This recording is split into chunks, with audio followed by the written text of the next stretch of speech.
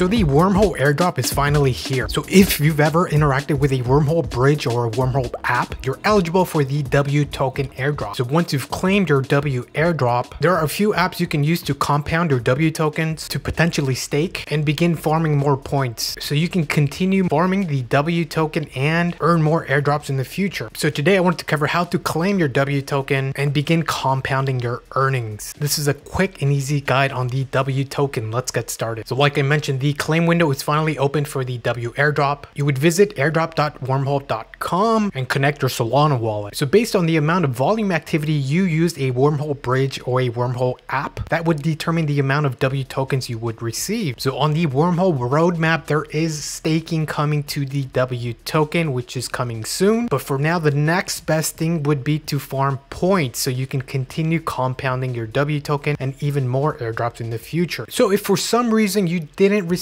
the W airdrop, rest assured you can always purchase some on the Jupiter exchange. So once you've claimed your W token or you've purchased some W token, I would recommend lending the W token in the Kamino Finance platform, so you're eligible for the Kamino airdrop. So on the Kamino homepage under borrow lend, we would scroll lower and look for the altcoins market, and here we have the W Bolt. So here you can supply some W token and farm Kamino points. So we would hit supply, and for now I'm just going to supply one for demonstration purposes, hit deposit and confirm. Cool, that was successful. And the next thing you can do is provide liquidity into one of the various liquidity pools. So under liquidity, we do see that one of the new pools that have been created is the Wormhole Giro Sol pair. So we would click in here. Now the cool thing about Kamino Finance is it allows you to do single-sided deposits. So even though this is a W and Giro Sol pair, you're eligible to just deposit one token, and that would take care of both sides. So here again, I'm going to deposit one and make sure single asset deposit is enabled. So the 7-day APY for lending the W token here would be over 99% APY. So a lot of volume currently on this vault, and we would hit deposit and stake and confirm. Cool. And once that's deposited, you can view your positions under the portfolio section. And you can also view your points accrued under the point section. And at the time of filming, we are at season 2 of the airdrop. Kamino will have